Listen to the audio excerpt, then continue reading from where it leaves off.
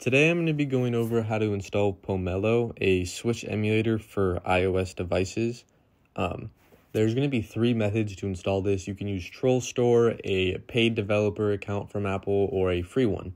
The easiest one is by far Troll Store, but in this video I'm going to be detailing how to install it using a paid developer account from Apple. Later in the week, I will be showing how to install a free account. It just takes a little bit of setup, so I'm just going to be using the easier method to show right now.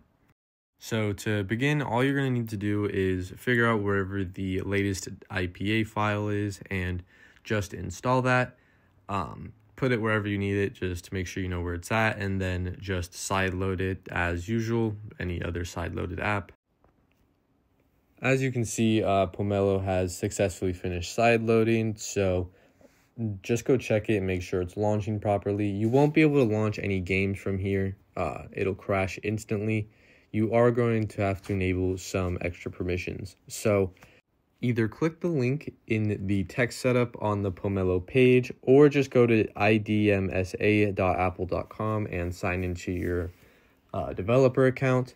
Just put your password and sign in, and it'll redirect you to your identifiers. So as you can see, Pomelo's there. Click on Pomelo and let it load. See, it'll ask you to edit your app ID configuration. So you're just going to scroll down and look for extended virtual addressing. And then you're also going to want to click increased debugging memory limit and increased memory limit. Click save and then confirm. Now just click on Pomelo one more time to double check that your certificates have successfully loaded. And obviously they have successfully applied. So now all you have to do is go back to your home screen, delete Pomelo, confirm your delete, and then just sideload it as normal. So as you can see now, Pomelo has successfully sideloaded again. Just click on it, make sure it's launching properly, and then now all you have to do is go into your files, import your keys, ROMs, shaders, whatever you've used in the past for a Switch emulator. You've gone through this process before. I'm not going to say exactly how to do that because that can put my video in some hot water. So just put all your files that you need to put into Pomelo. And now I will be showing a video of it working properly. This does require JIT. There is no option to just try to purely run off hardware. You are going to need a debugging service, whether that's through Xcode or JIT Streamer 2.0, Jitterbug, whatever you use, any JIT enabler works. So now I am running the UTM virtual machine that I showed in a previous video, launching Pomelo.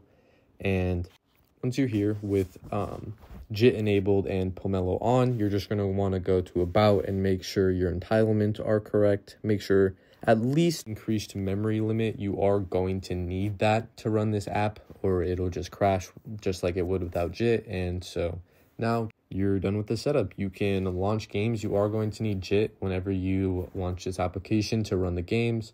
But as you know, there's on-device enablers now, so that's pretty easy. The rest of the video is just going to be a showcase.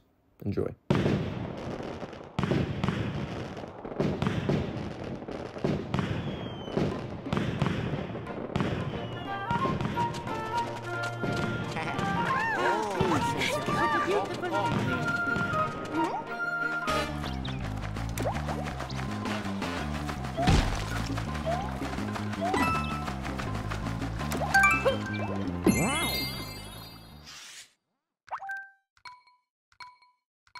Let's go!